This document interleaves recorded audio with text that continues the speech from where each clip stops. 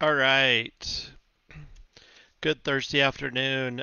Super excited to be here today to be talking with you and sharing some thoughts around. Um, so you've just gotten a brand new customer, and now it's time to try to turn that customer into a repeat customer. And I think there's been a lot of talk over the last year and a half, especially during the pandemic, the value of a customer. And I think as businesses, our thought process around not only gaining new customers, but more importantly, how do we keep those customers and how do we get those customers to come back and spend more money with us over time? And I think one of the great inventions that has happened, or one of the great technology advancements over the last few years, is as consumers, how convenient it is for us to find new customers using apps like a Groupon or a DoorDash or a Thumbtack or HomeAdvisor or whatever the case might be. It's one place, and they can connect us to um, lots and lots of businesses within our marketplace.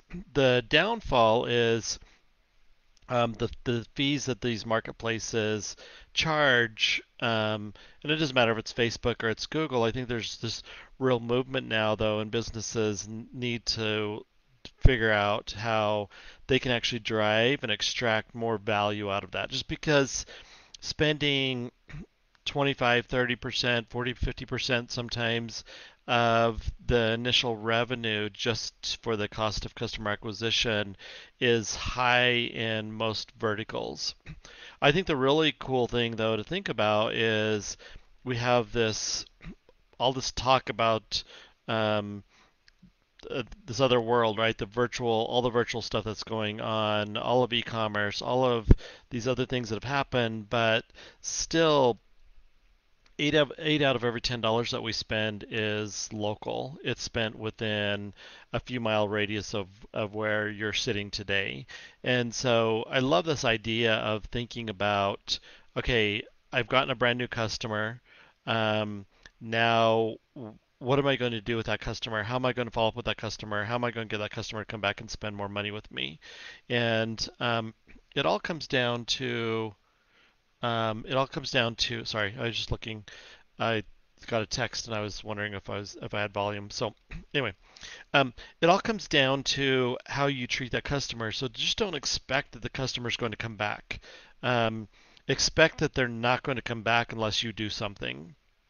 And I don't think it really matters the vertical. I don't think it matters if you're a restaurant, if you're a chiropractor, if you're a tanning salon, if you're a plumber, you're a car dealership, or whatever the case might be. Don't expect, no matter what you do in that face-to-face interaction, that the customer is going to have any loyalty towards your business. You have to earn that loyalty, and you have to do something in order to engage that customer, to remind them that you're still there, and to bring them back in. And there's some really good stats around the restaurant space. Um, just because you like a restaurant and you had a good experience today, it doesn't mean that you're going to tell anyone about it, and it doesn't mean that you're going to come back to that same restaurant next week, next month, or even a year from now. There's no guarantees, and so we as business owners need to earn earn their business. And let's don't earn their business through the same platform that brought them to us. Don't expect them to go into Facebook and then find you again. Um, don't expect them to go into DoorDash and find you again. Don't expect them to go to Google and to find you again. They may find somebody else. And um, so what I want to talk about today is just a couple of things. One is um, you as a business, and it doesn't matter the business you're in, you need to create a direct connection with your customer. You need to create a bond with your customer. You don't want them to be reliant on a third party to find you again. So let's assume that they're not coming back unless I create that direct relationship. So the first thing that you can do is get their feedback after a visit. And so feedback can be something as simple as using a platform like Freshline or one of the other platforms to engage a customer after any type of transaction and ask them how you did today. Get them to leave you a review on Facebook or Google or one of the other places, Yelp, um, which will help them think about the experience. It'll help them write down the experience and actually will help build more loyalty. If they had a good experience, then it also helps your business by more people out talking about you. And we see this and we talk about it about viral things, right? When someone has a really good experience or something happens, they tell other people about it, and then they tell people about it, and you get this whole viral effect. And I've watched this happen over the last couple months with an app that I'm using, how they've gotten this viral effect going on, and they've expanded to hundreds of thousands of users over a very short period of time, is because there's so many people out talking about it, um, and it maybe it's because it was something new, maybe it was something different, but they're able to accomplish something and grow so rapidly because they get so many people talking about it. So if the first thing that you do as a business is to get feedback from the customer, that's going to help one bring and build more loyalty with that customer. Two, it makes your business look better. So if you don't do anything else and the only thing you're using text for is to get people to leave your reviews, you're going to be one step ahead. Second thing is um, make sure that you have permission to talk to that customer, to talk to that consumer, to re engage that consumer, and have a direct connection with that consumer.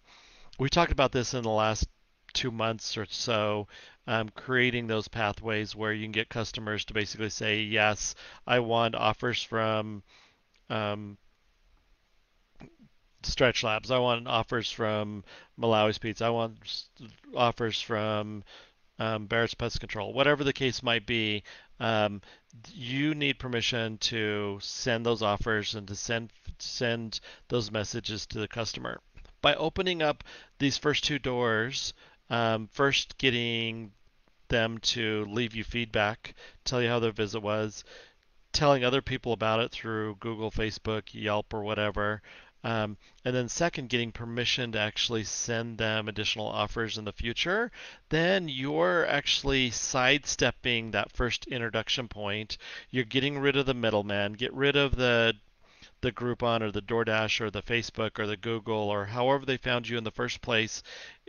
Push them out of the way and build that direct relationship. And you do that by getting their permission to allow you to send them notifications, to allow you to send them special offers. So when it's slow on a Tuesday afternoon at the candy store, you have a list that you're building and you have a growing customer base that you can engage immediately to improve your outlook for that day. I think back a number of years ago when I had a number of retail sunglass stores. Obviously, they're a little bit more expensive, so maybe it's more of a considered purchase. But today's technology, even 13 or 14 years ago, would have been incredibly productive in helping us grow our business versus getting the radio station down there to sit outside and run promotions to get people to come in into the store. Being able to utilize that and leverage all of that to get those customers back over and over and over and over again would have been awesome. Um, we just weren't quite there in 2007, 2006, and it's really before the iPhone and before the modern technology that we've had today. And um, so if you do these things though, 100%, um, you will see your business grow in a different way. Your most profitable customers are not your first time customer. Your most profitable customer is not your repeat customer. Your most profitable customers are going to be your loyal customers that utilize you over and over and over again.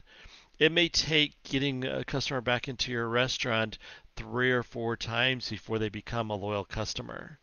It may take getting someone into your candy store 3 or 4 times to get them to be a loyal customer. But once you have that loyalty is actually going to not only pay dividends with that customer, but they're much more likely to share with others and talk about you more and to talk about those experiences. But you as a business owner can't expect that that's going to happen on its own. It's not. We have too many distractions today, and there's too many, not only distractions, but there's just too many places for us to find new offers and new businesses, um, so consumers are all over the place, and ultimately at the end of the day, if you treat the customer great when they're in front of you, awesome job. You're doing a good job doing that. but but again, that's not the thing that's going to bring them back. The reason that and I'm not picking on DoorDash by any means. I mean, I use DoorDash, but the reason that they make so much money is because they have direct connection into millions and millions of consumers. If I don't utilize the app for a few days, they may send me an offer, they may send me a notification that pops up on my phone saying, "Hey, you've not used DoorDash in a while.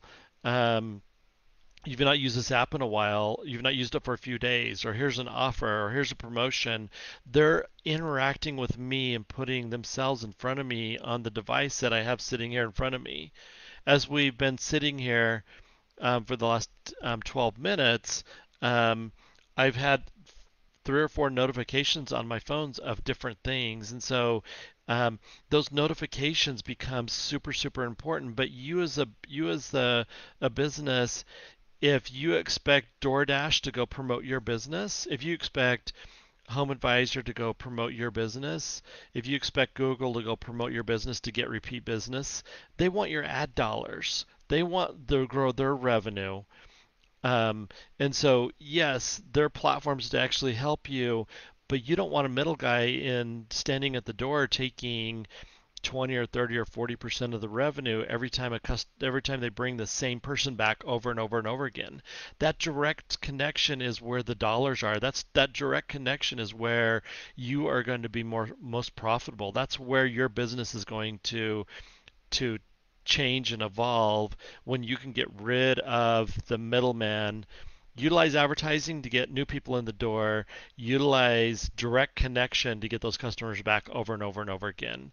So if you don't remember anything else from today, I would think about two things. One is get feedback from your customers right after they come and visit you.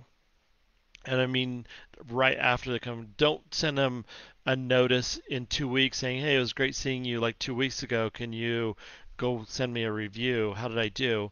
Send it to them immediately. Use a platform like Fresh Lime to get that out there immediately, um, or within a very reasonable amount of time, because that's when that experience is going to be freshest for them. Second is get their permission to actually send them notifications, text messages. They're, you're not going to have an app that they're going to download.